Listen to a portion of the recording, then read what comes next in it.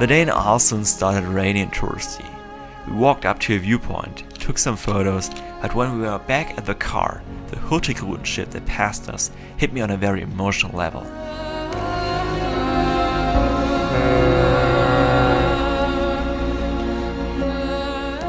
As I told in episode 1, my grandfather I never met wanted to travel to Norwegen but passed away before I got the chance to do it. And it was one of those ships that he wanted to take to make this dream come true.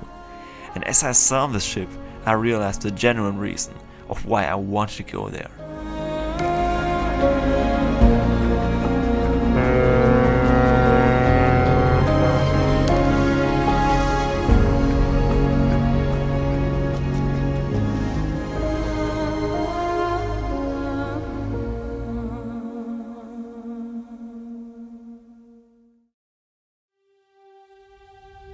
Well, this episode is not about grief, but it's about thankfulness, which came out just after this moment.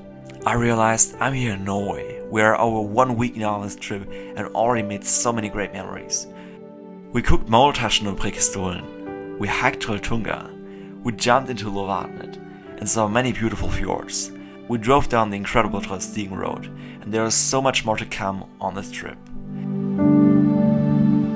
But these are not the only things I'm thankful for. I'm thankful for my family, my graduation from university, my friend Josa who shares the same passion as me about this trip, my business that enables me making money to go on a trip like this, the time I'm able to take off for this trip, but overall my health that enables me to hike, to drive and do all those crazy things, both on this trip but also my daily life.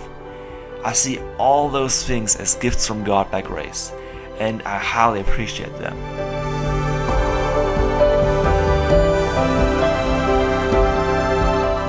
This made me realize not just this trip, but furthermore this entire life is the greatest gift I've ever got here on earth, and I should embrace every second of it.